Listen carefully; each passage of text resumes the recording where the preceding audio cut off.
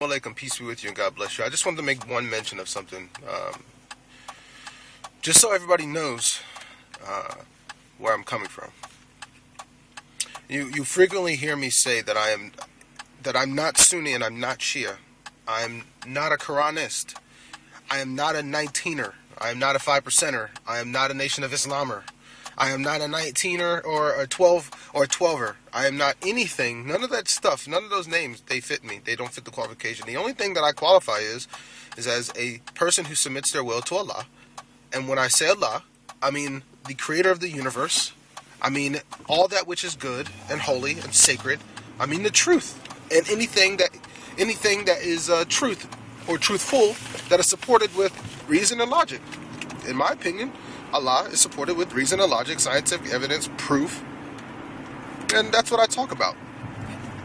So just real quick, there's a group of people out there.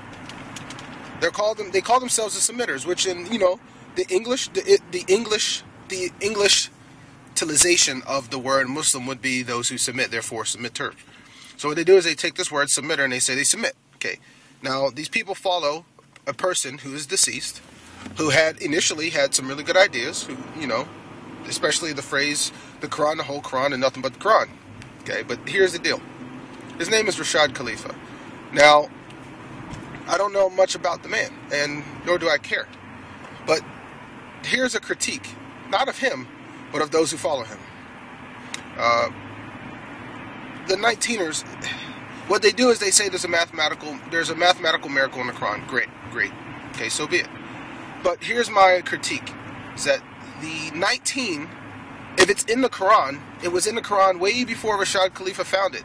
And if it is part of the Quran, and you doubted the Quran beforehand, and then the 19 makes you believe, well, it's just, great, good for you. But that should not be the basis of your faith. The Quran being a perfected book, or Quran being great guidance, is said in the Quran, whether you find 19 in it, and that is the way, as that's what you think or not. Whether it's mathematically proven or whatever, it doesn't change the fact that you're still just a Muslim.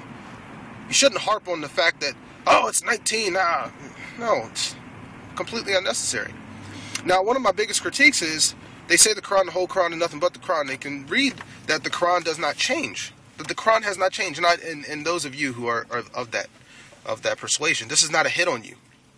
But I know your argument. You're going to say, well, yeah, the whole Quran was preserved, but somebody added these two things, and we just took it out so it fits the 19, the whole formula. Well, that doesn't really work.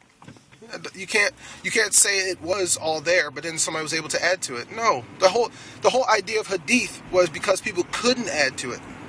The whole idea of hadith, they couldn't change the word of Allah.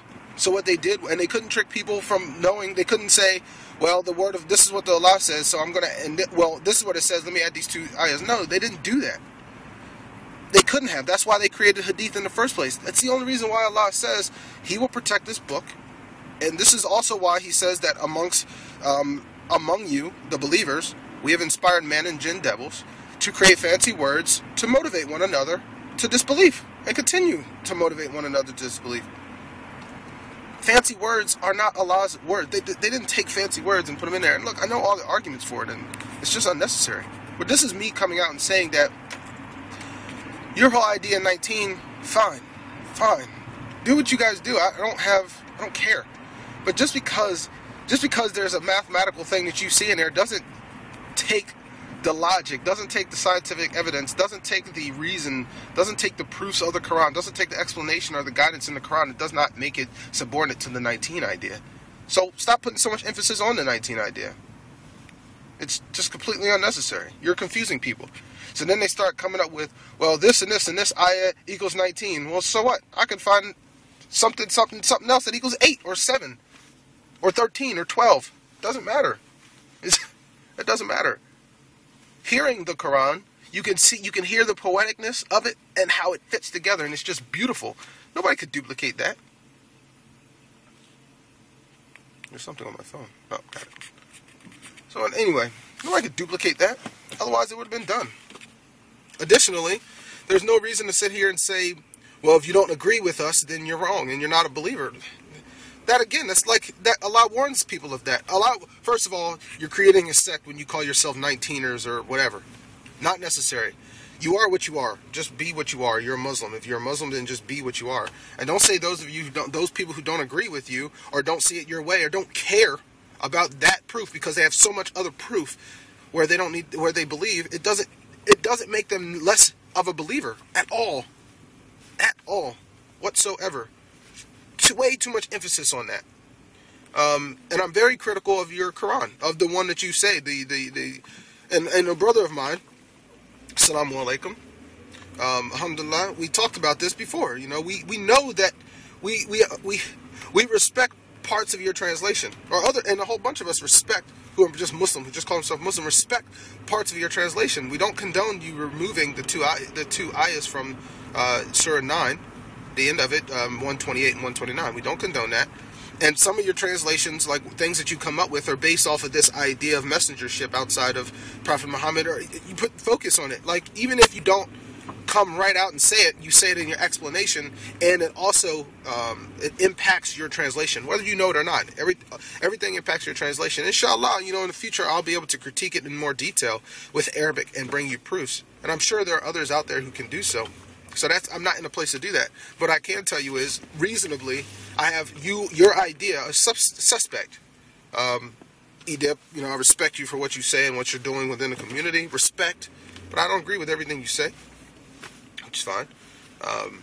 Same thing with, like, I respect Farouk. You know, shout out to you. You have a lot of the same concepts and ideas. Some things you differ in just because of experiences and just because you have like a focus, you have a goal. Fine, so be it. And then, now I'm not going to name this person's name.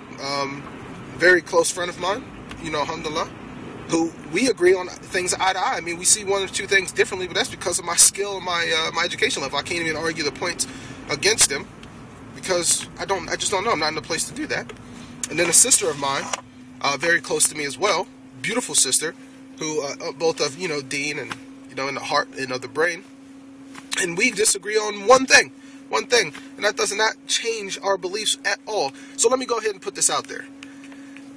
Just because you disagree on one idea, this goes for everybody, this goes for anybody, just because you disagree on one idea or one concept, that does not change who you worship and what you dedicate yourself towards. That does not change who you are as a being and what you submit to. It's just an idea. And what does Allah say in the Quran about different ideas and different opinions? He will judge between you what you differed, and He will let you know of what you differed.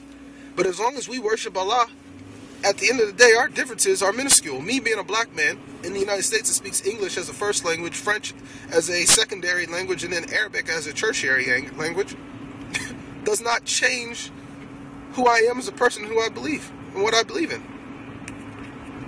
So I just wanted to put that out critically. All of you who think that just because I don't accept the Quranist name does not mean that I'm your enemy. Just because I don't accept the Sunni or the Shia name does not mean I'm your enemy. Just because I don't say I follow Rashid Khalifa and you do does not mean anything. I mean, he's dead. How can I follow a dead man anyway? Allah says that in the Quran. You can't follow a dead person. Am I supposed to follow the words of them back in the day? Beit Hadith? No. Whether you follow him or not. Whether you follow Prophet Muhammad or not.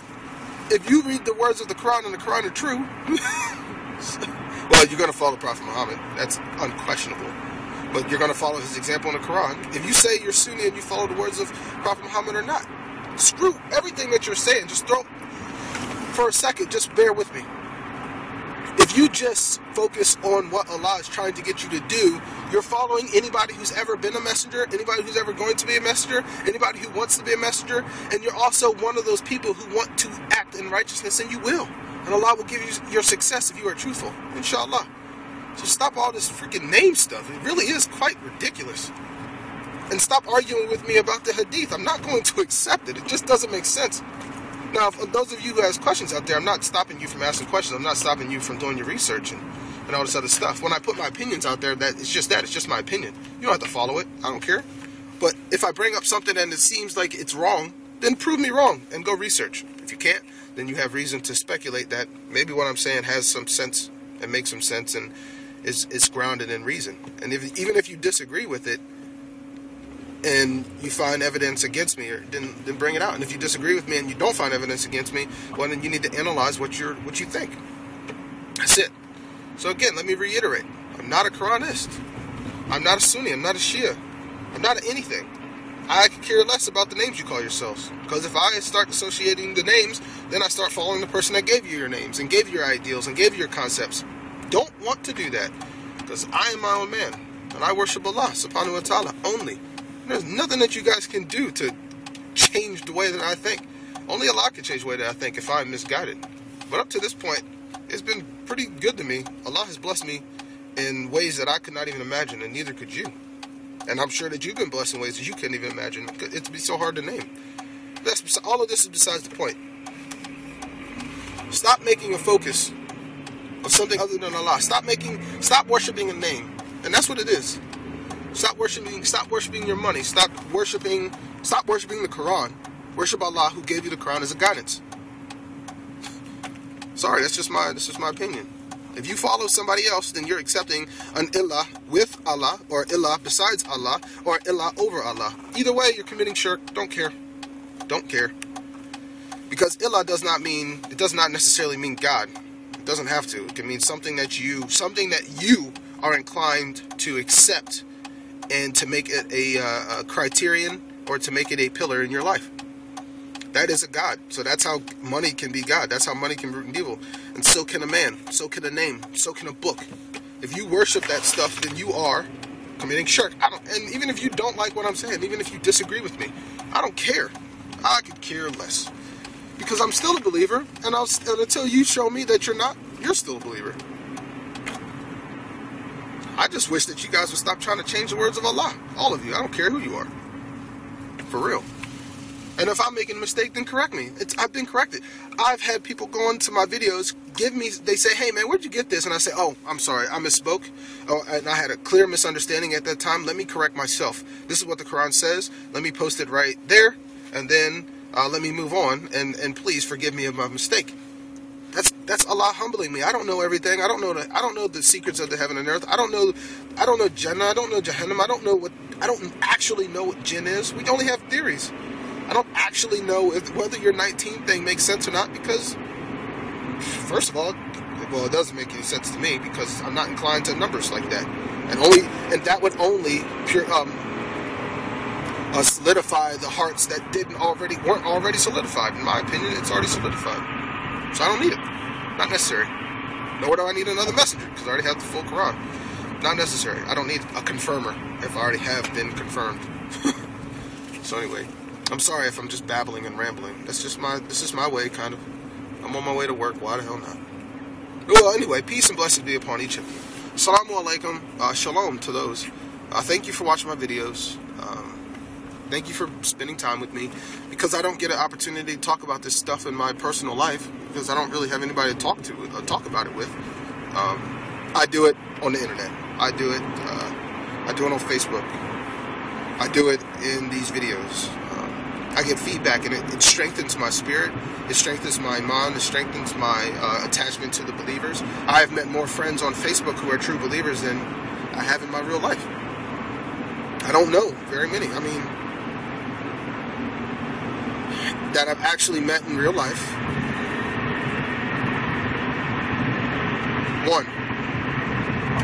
Two.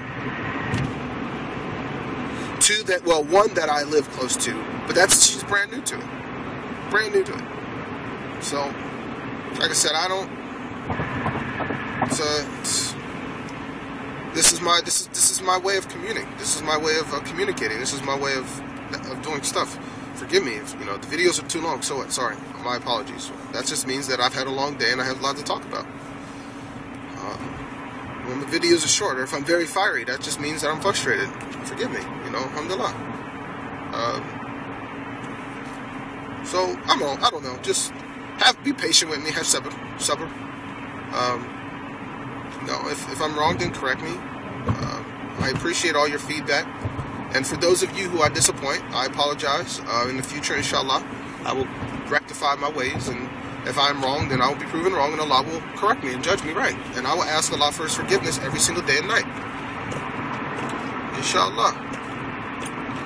Until then, the Quran will be my guiding light, and my salat will be that which guides me right. Did I just make a poem? Such a loser.